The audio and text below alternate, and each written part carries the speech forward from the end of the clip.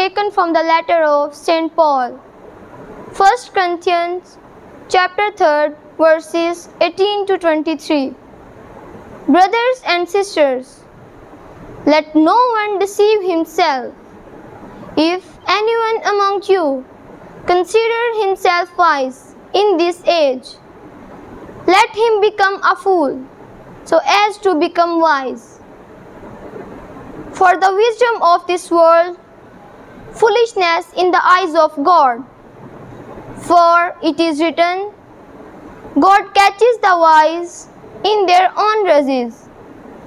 And again, the Lord knows the thought of the wise, that they are vain. So, let no one boast about human beings, for everything belongs to you.